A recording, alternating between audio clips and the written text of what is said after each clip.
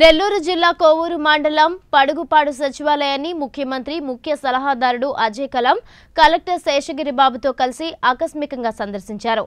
ఈ సందర్భంగా సచివాలయ ఉద్యోగులను ప్రభుత్వం అమలు చేస్తున్న పథకాలు సంక్షేమ కార్యక్రమాలపై ఆరా తీశారు।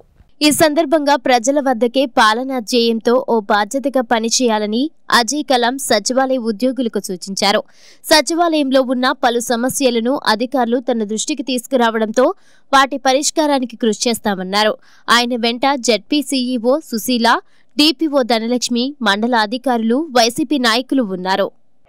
గ్రామ స్థాయిలో ఇప్పుడు 73 ఏళ్లు స్వాతంత్ర భారతదేశ చరిత్రలో 26 సంవత్సరాల క్రితం అమెండ్మెంట్ జరిగిన ప్రజల వద్దకు ప్రజల ముంగిటకు ఈరోజు గౌరవ ముఖ్యమంత్రి వర్యులు ఈ విలేజ్ సెక్రటరీ వ్యవస్థను తీసుకురావడం జరిగింది। ఇప్పుడు మీరు చూశారు, ఇంతమంది దాదాపు మ్యాక్సిమం 11 డిపార్ట్మెంట్లు, కనీసం 6 నుంచి 7 డిపార్ట్మెంట్ల వరకు ప్రతి సెక్రటేరియట్లో కూడా 2000 నుంచి లోపు లేదా అంతకంటే ఎక్కువ పాపులేషన్ ఉన్న దగ్గర సెక్రటేరియట్ వ్యవస్థను ప్రవేశపెట్టడం జరిగింది। అలానే విలేజ్ వాలంటీర్లు కూడా 50 నుంచి ఒక 60-70 కుటుంబాలు కలిపి ఒక వాలంటీర్ వ్యవస్థను కూడా తీసుకురావడం జరిగింది।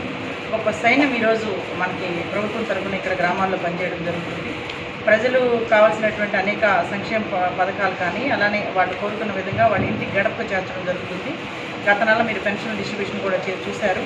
వాళ్ళ ఇంటికి వెళ్ళి వాళ్ళు లేకపోతే వాళ్ళ ఇంటికి వెళ్ళి వాళ్ళ తలుపు తట్టి ముఖ్యమంత్రి గారు ఏదైతే మాట ఇచ్చారో ఆ మాట ప్రకారం పెన్షన్లు కూడా డిస్ట్రిబ్యూట్ చేయడం జరిగింది। ముఖ్యంగా ఈ పంచాయతీరాజ్ సిస్టంలో పనిచేసినటువంటి పంచాయతీరాజ్ వ్యవస్థ కాపుకోవడం, దీన్ని సక్రమంగా పెంచుకుంటూ వెళ్ళి ప్రజలకు చేరువుగా ఒక పరిపక్వమైన దిశగా దీన్ని తీసుకొచ్చి ముఖ్యంగా ప్రజలు ఏదైతే కోరుకుంటున్నారో, ప్రజలకు ఏదైతే మాట ఇచ్చారో గౌరవ ముఖ్యమంత్రి వర్యులు, అలానే ఆ సర్వీసెస్ అన్నీ కూడా ప్రజల ముందుకు తీసుకురావడం కోసం మేమందరం కూడా కృషి చేస్తామని తెలియజేస్తాం।